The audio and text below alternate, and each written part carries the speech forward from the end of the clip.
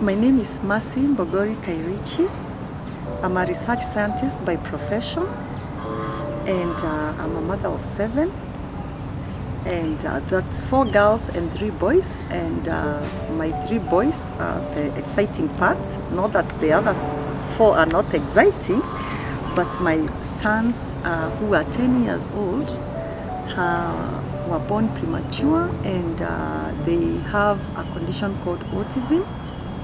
So for the past 4 years, about 4 years, I had to leave my research work and focus on guiding and looking for the best interventions for my sons who have autism. So now I am a stay-at-home mom, as well as an advocate of autism. So let me talk about Ricky. My 3 sons who are in the autism spectrum. We have Ricky, who has always been mild. Then we have Eric, who has been moderate, and Lenny, who is on the severe. So all of them have been doing great, coming down towards the normal, the neurotypical scale. And Ricky, when we first went to Neurogen Brain and Spine Institute to do our first stem cell, he was able to actually gain his speech. And then, apart from just gaining speech, we were advised Ricky now is ready to join the regular school. So when we came back, we removed him from the special needs school, and we took him to a regular school at kindergarten 2. So he was in kindergarten 2, then pre-unit, and then now he needed to go to grade 1. And I was really very scared about Ricky joining grade 1, because I was like, now where, kindergarten is still a small center, and the kids are fewer. But now when you go to grade 1, it means that actually, it's a bigger school. If it's a break time, they will all meet outside there. So I was beyond, let me not talk about worried, I was depressed actually. I was going down a depression curve, because I was envisioning now Ricky still, he is not able to socialize. And even myself, I could remember in my younger years when we were in school, we had all those, we had some kids who were always by themselves, and that when you go out of PE, the other class, they are telling you, oh, there is somebody in our class who is like this, and you go there and surround this child, and you just become mean to them. Of course, as children, you don't know, but the schools didn't have what it takes to focus on such a child and ensure this child is cushioned from this thing from his peers. So that stuck so much in my mind, and I was really worried what will happen to Rick. At least in the special needs school, they are always taken care of, and there is no bullying. So I was scared, Doreen. I was really scared, until one teacher is the one who told me. So he kept sending me to different schools. I would go there, go to the school, get an appointment, review the school. I would come back and say, my heart is not settled. Then out of the blue, he was like, what about there's a school called the Waldorf. I had honestly never heard of it.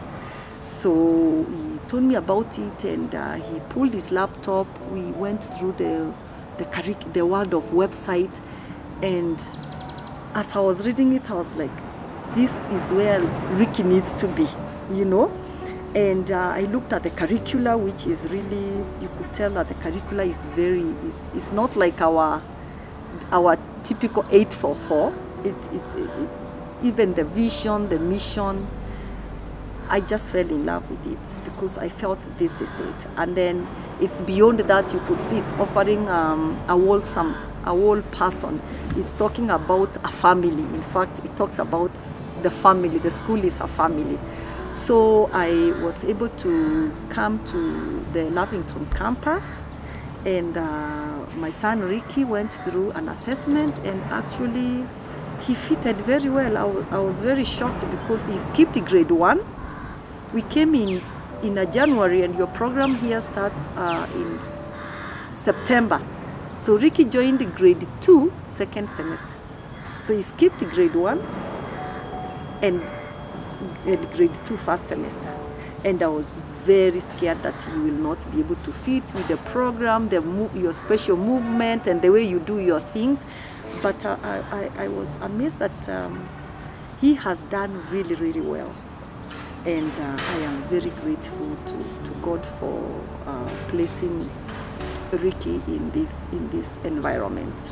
So, like you know, Doreen, autism, one of the areas that they are deficit in is social interaction and confidence. And this is something that has really surprised us here as a family, because Ricky's social skill has grown from almost non-existent to where we are right now. Ricky is talking about, you know, who is your best friend? I mean, honestly, I never even imagined Ricky would have a concept of best friend. And for sure, Ricky has a best friend here. I mean, that is a first for Ricky in this school. This school has a lot of social interactions. Parents, there is that calendar of parents in a class. You organize a social event, and the children come and the parents come, and that's really another unique thing that I love, because there's once Ricky was invited to a social event where the parents were not invited. And it was the first time I told this parent, you know, Ricky is like this. Are you sure? You know, please be careful. He might damage the TV, he might do this. And every 30 minutes I would call this mama. He was like, Mama Ricky, please just let Ricky, all the things you said about Ricky, nothing has happened. Let the boy just have fun. And then recently he actually was invited by his best friend for a sleepover. I mean, can you imagine Ricky going for a sleepover? And he was very excited, and he came with many stories. And again, I kept calling and being told, Mercy, just relax. So that is something that any parent or family of a child with autism would want to see their autistic child grow to. Then there is the confidence. I mean, Ricky's confidence is just at another level. He can self-express, he can argue with you, he can talk his way out, he can beseech you, he can con you into something, you know. He will pull out that smile and he'll tell you, oh, please, you know. I mean, that kind of engagement, even literature says that children with autism have no emotions. I mean, Ricky, we've seen his emotions full, you know, from the best to when he is very angry, to when he has a tantrum. That is really another thing that I am very grateful for, because he didn't have it. Then with here, Ricky's self-confidence, you know, his self-confidence is really at a higher level. I'm told even in class he will ask a question, he will speak his mind, and that is something so nice to see. And it's not every environment that can be able to bring that out into a child. The fact that yes, academic is important, but it doesn't override the other aspects of the child. I think that is really the hallmark of the Waldorf. That's what I love, it balancing. It's not about going crazy about scoring A's, you know. It's about caring that this child is able to mix up, communicate. Because one of the issues, and what I was so much worried about when looking for a school, is I was very worried about Ricky developing anxiety and the depression, which is very common with children with autism as they grow older, as they start seeing how they are, you know, they are, because they feel it definitely.